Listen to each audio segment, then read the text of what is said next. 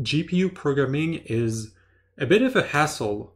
There are multiple frameworks to do it, but they only work on some platforms, they use weird shading languages, or they don't support some features. In some cases, you have to combine several frameworks in a single project.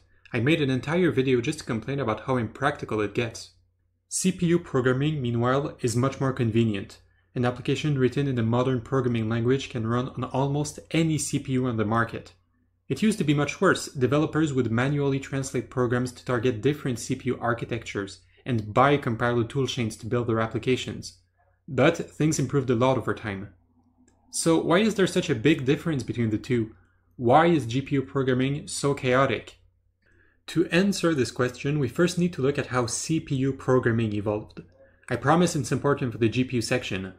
A central processing unit, or CPU, is an electrical component in a computer that executes instructions, like mathematical calculations or input-output operations. It works by reading machine code, a sequence of instructions that looks like this.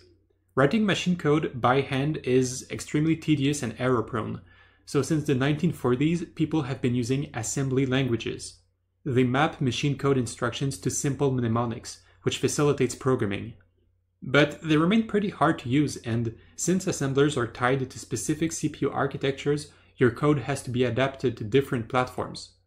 Another improvement came in the form of programming languages, like Fortran and C. They are more high-level than assembly.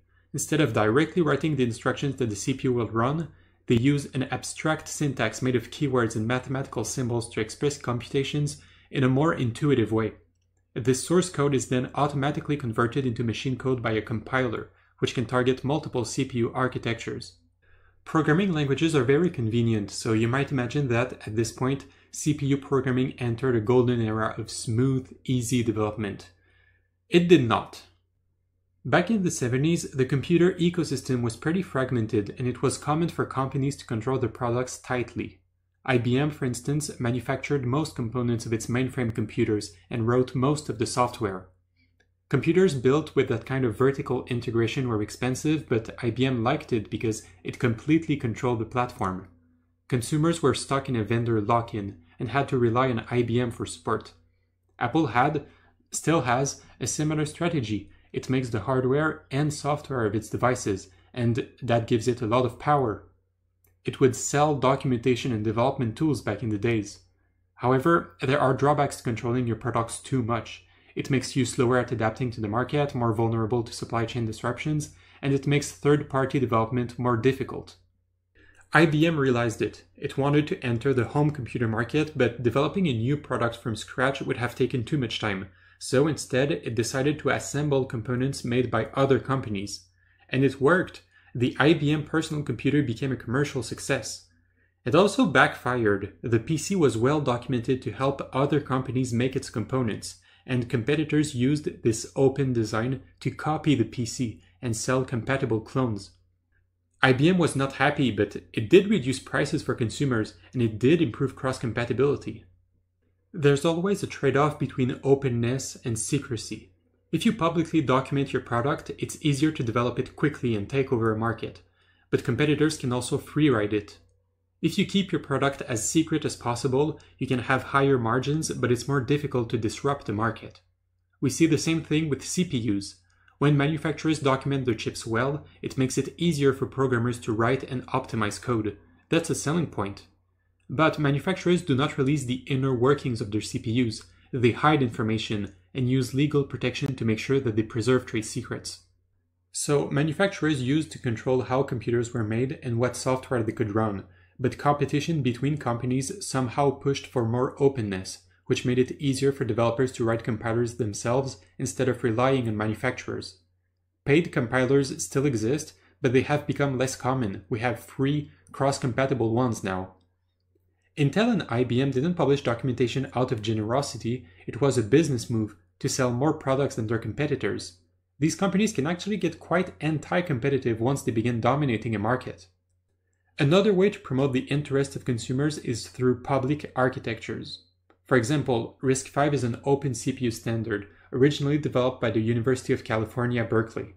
Anyone can make a RISC-V CPU without getting sued or having to pay for a license, and that encourages innovation in this industry. CPU programming is not perfect, but without competition and open projects, it might have remained in the dark age of vertical integration. Hey, I wonder if another segment of the tech industry is still stuck in the same horrible business practices. A graphics processing unit, or GPU, is an electrical component that executes instructions in parallel. I know the name makes it seem like it's only for graphics, but practically any computation that can be split in parallel may benefit from GPUs. That includes physics simulations and DNA analyses, along with an obscure application called artificial intelligence. NVIDIA was the first company to formally define GPUs in the modern sense in 1998, but a lot of chips designed to manipulate images had been made before that. Initially, these chips were only intended to run graphics pipelines that would take vertices, process them, and output images. This is called fixed function programming. You can modify the parameters of the pipeline, but you cannot execute arbitrary code. Each manufacturer had its own way of doing things, so you had to adapt your code to each GPU. To address that, some companies made cross-platform standards like OpenGL and Direct3D, and developers adopted them because they improved productivity. Those are application programming interfaces, not compilers. They don't generate machine code that GPUs can run directly, but rather create standard instructions that GPU drivers convert into machine code. And a bit like at the beginning of the computer market, most GPU manufacturers would protect their architecture by releasing little detail about them. People couldn't write their own compilers, so the only way to use GPUs was through standard APIs or vendor-specific tools. In the early 2000s, GPU APIs began supporting shaders, programs that let you run code at some stages of the graphics pipeline to obtain more varied visual effects. And people realized that you can also use them to accelerate other applications. But remember, you had to go through the graphics pipeline. So people would put numbers in textures, write shaders to process the textures, launch the pipeline, and then analyze the output images to obtain results. That's a hideous hack, but they were stuck with it. Some projects tried to simplify that mess, but they were not backed by manufacturers and didn't really succeed. Eventually, NVIDIA caught a glimpse of developers struggling with general-purpose programs and decided to release a framework called CUDA, which forgoes the graphics pipeline. That is worlds more convenient, and it became popular to train neural networks. Many groundbreaking discoveries in the field were made using programs written with CUDA. And it remains widely used. NVIDIA is really dominant in the market. It controls around 90% of discrete GPUs, with AMD taking the rest, and Intel barely selling anything. Discrete GPUs are the ones used for high-end graphics applications and training AI models. Another type of GPUs are the integrated ones. They are more often used in applications that require less computations, and NVIDIA is not in that market. As we've seen with CPUs, a device manufacturer has an interest in making their products less compatible to preserve a market advantage. NVIDIA releases limited documentation of its GPUs, enough to help developers optimize their programs, but not enough for other manufacturers to make CUDA-compatible GPUs and free-ride its market. IBM documented the PC because it was desperate to take over home computers quickly, and that improved cross-compatibility. NVIDIA is already at the top. It doesn't need to disrupt the market by becoming more transparent. In an effort to win over some shares of the discrete GPU market, AMD and Intel document their GPUs more thoroughly, and their frameworks are open source. Not because they are freedom fighters, but to convince consumers to buy their products. However, their openness has not really paid off so far. NVIDIA is just too far ahead. Companies want to promote their own APIs to sell their own hardware, but they have to enable some degree of cross-platform support, otherwise no one would buy their chips. And these two interests often collide. For example, Apple developed OpenCL as a direct response to CUDA. It enables general-purpose computing on GPUs, but it's designed to run everywhere. Although several manufacturers support the first version, they decided not to support newer features to instead invest in their own APIs. OpenCL is a good API, but it stagnated over the years. Vulkan has similar issues. It was made to succeed OpenGL as a cross-platform graphics API, so it has a set of mandatory features that GPU manufacturers agreed to support. But some vendors wanted additional features that they had implemented on their own devices, so there are also optional Vulkan extensions that don't work everywhere. A certain company decided not to support Vulkan at all, so you have to use a weird compatibility layer on its devices. So we got Another API to improve cross-platform support, and this one also has some missing features. I'm sure another project will address them. It never stops. Even when all manufacturers get together to make a common API, GPU programming always remains fragmented because of their competing interests. From what I've gathered, the lack of competition is the main problem that plagues GPU programming, but it's not the only one. On a technical level, GPUs are massively parallel and have a lot of variations. This complexity makes them more challenging to document than CPUs, which contributes to making the technology more opaque. And from a legal perspective, things have changed a lot since the early 80s. Governments have made it easier to copyright chip designs, and companies protect their intellectual property more aggressively. For instance, NVIDIA takes legal precaution to discourage running CUDA on other devices, again, to make sure that their consumers stay locked in the same ecosystem. Overall, GPU programming is chaotic mainly because NVIDIA's dominance hinders competition, which stalls cross-compatibility. NVIDIA didn't use shadowy scheming, but rather built good GPUs, invested early in a good API, and used legal magic to protect its IP. Nowadays, a lot of consumers are kind of locked in its ecosystem. I don't think Jensen Huang is a Final Fantasy villain who wants to make GPU programming more cumbersome for no reason. I think his company finds ways to maximize profit to the detriment of everyone else, like all companies do. But when they go too far, there can be consequences.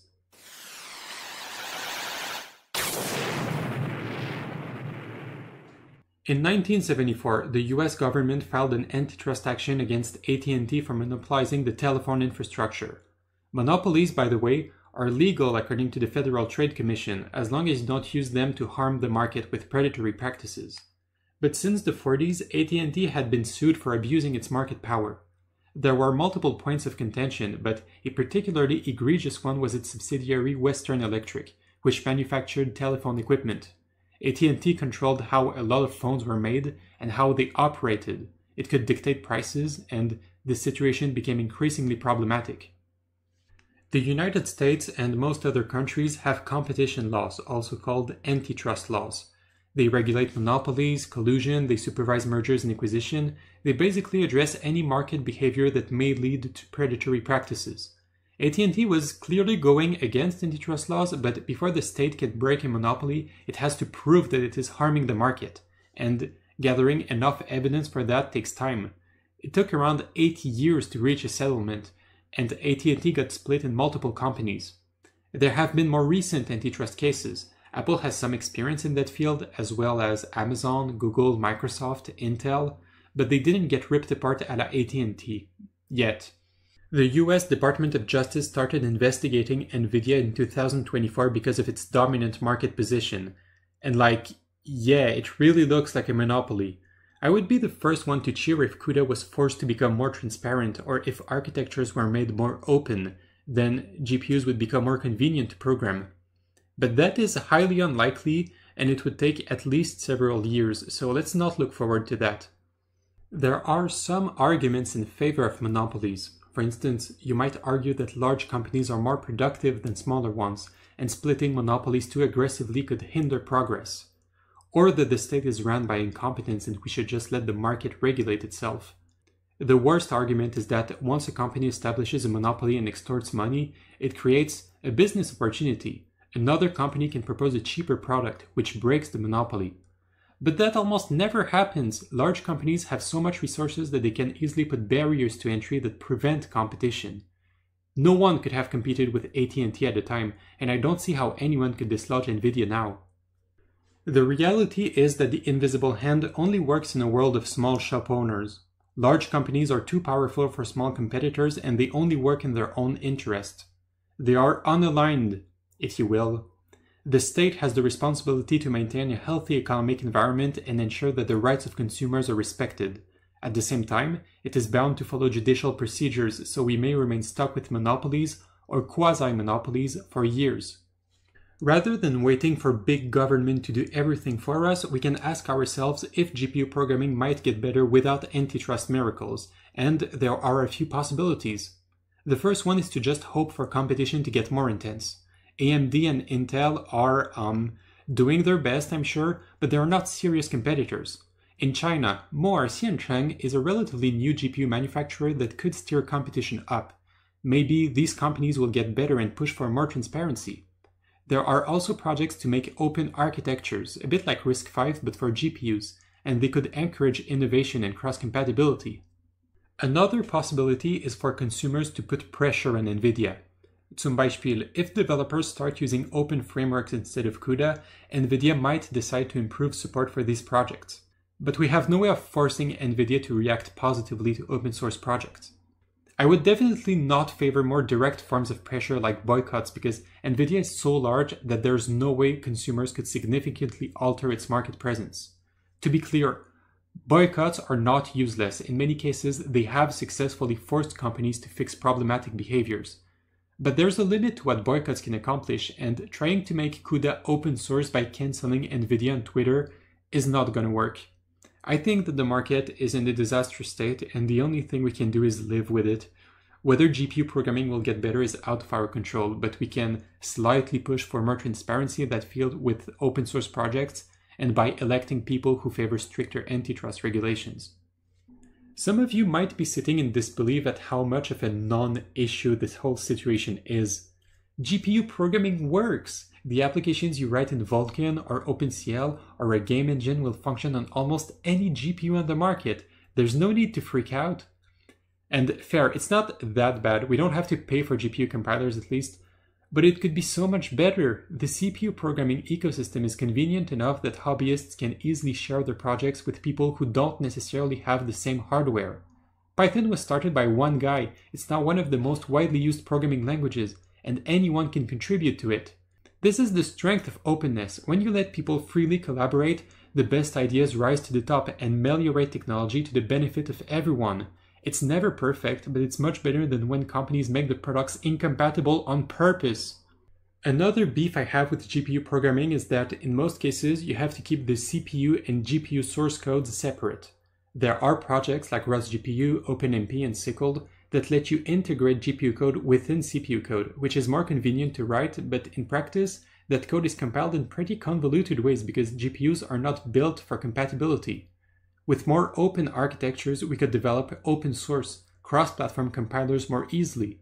That would not impact graphics applications much, I think, but for general purpose computing, it would be really practical. Heterogeneous computing might become more widely used and enhance informatics as a whole. So I'm not exactly mad at the current GPU programming scene. Well, a little.